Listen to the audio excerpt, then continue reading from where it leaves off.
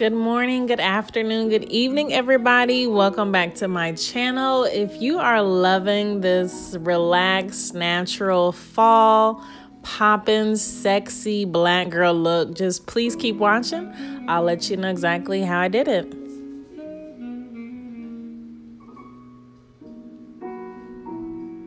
So first I started off with Black Radiance Lumptuous Dry Oil Moisturizer on my face. I pre-plucked and waxed last night. So this morning I just kind of washed my face with another skincare routine that I'll upload really soon.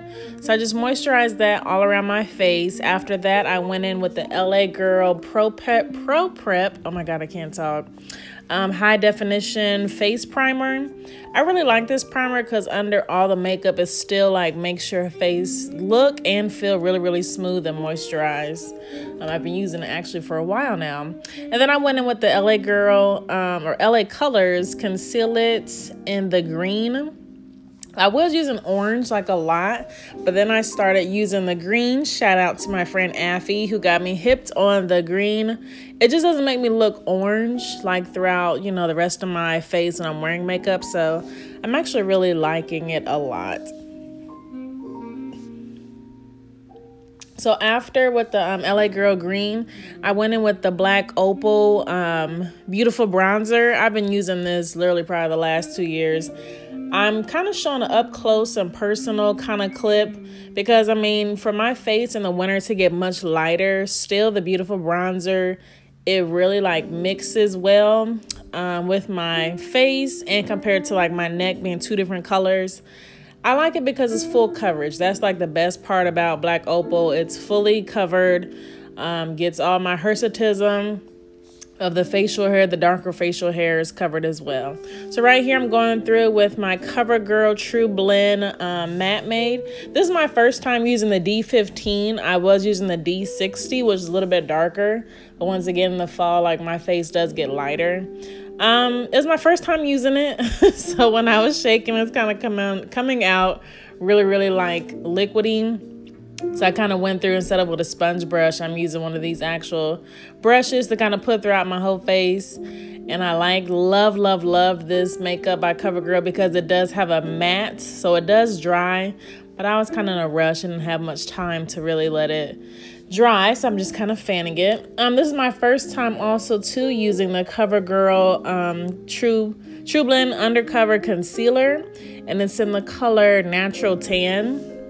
I've been looking for a really good concealer to go with my kind of many different colors, like I've explained in another video of my face, like with hirsutism and just naturally. I think my face is just like different colors anyways. I really loved it because all day, like it's supposed to last, I think it says 10 to 12 hours. So all day pretty much my makeup was on fleek. Like the beginning of the clip of this video, I probably had the makeup on like 2 hours. So still, you know, not even going outside, come back in, it just looked really nice. So I really hate that I didn't blend it in. Once again, I was rushing as much as I wanted to. And then I was going to wear a turtleneck. So that's kind of why I neglected my neck. So excuse my neck like not even being touched. But if I did put makeup on my neck, I would have used the Black Opal. I think it's their, I forgot what color I would use, but I would use the darker Black Opal around my neck to kind of cover it up. So just kind of excuse that. So right now, actually too, I'm using the Black Opal's Soft Velvet finishing powder. I've been using this, I think, the whole time I've been doing makeup. So I actually haven't found another good powder. Oh, that's a lie. Black Radiance has one that I really like, but I've been using the Black Opal finishing powder. Once again, I'm sorry I didn't blend it in as well. I am not a professional makeup artist, y'all. I just kind of do what works for me. So once again too, using the LA Girl Prep matte spray. So that's a nice spray. Really like, it gets really wet, but then it dries at the same time.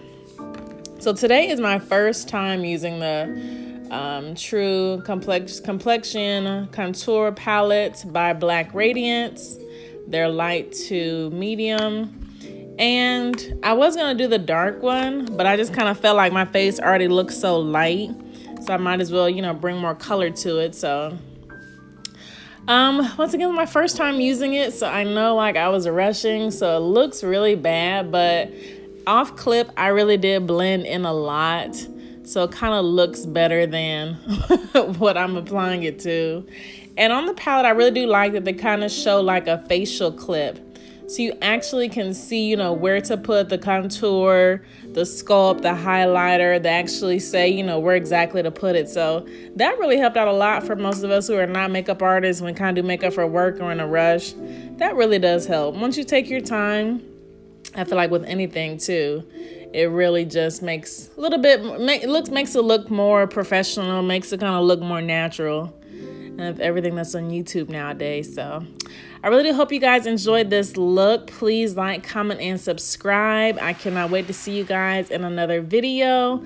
Let me know what you guys think. Any other clips you want me to do as far as fall makeup, hirsutism, PCOS. I will be back really soon. Thank you guys so much for watching.